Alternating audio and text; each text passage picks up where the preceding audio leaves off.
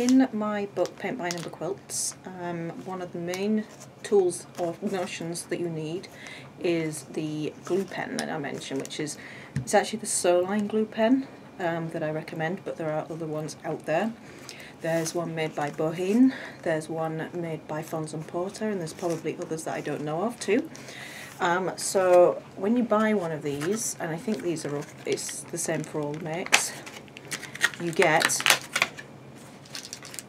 a glue pen, and then there's also a refill in here as well. So each one, because the pen's already loaded, each pen comes with 2 refills. So as you can see, that's kind of what it looks like. So to use one of these, it's very soft glue. You only need to put a little bit on, but you will see the colour when you put it on the fabric, but you can glue straight away, rather than with some of the other glues where you have to heat set them or you have to wait a little bit longer and clip them to dry. This is ready to go as soon as you have it out of the pen. And the refills do come in different colours. I've seen blue, yellow and pink. It's just so that it shows up on the fabric, and once it's dry, it dries clear, whatever colour you buy. So for example, if you have black fabric, the yellow one would show up more neon, and it might be harder to see the blue. So that's what you get in the pack. Once you've run out of glue, you can get these refills. So I have bought both a Fons and Porter and a Sewline one, and that's just so that you can see how identical they are. Let's open these packets up. So you get 2 in a pack. These ones were $7.99 in Canadian dollars. I have seen them cheaper, so shop around. Sometimes the stores in my local area run out and I have to resort to buying them online.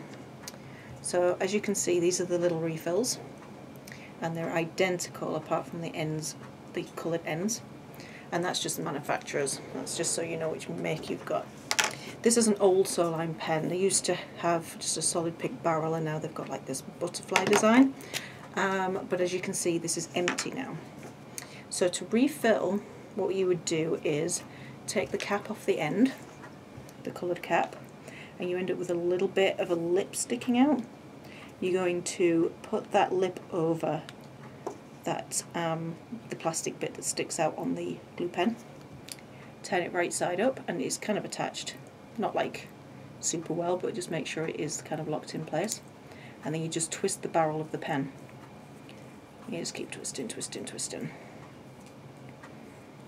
until it doesn't twist anymore. That comes off. So that's just garbage now, and that refill is now in your pen. So when as you use it, you will just kind of keep moving the glue upwards. So once you've used all this glue,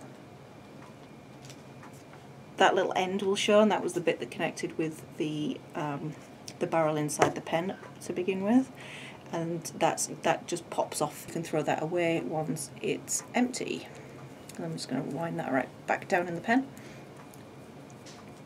So I find for one of my larger quilts, I go through about 4 of these refills.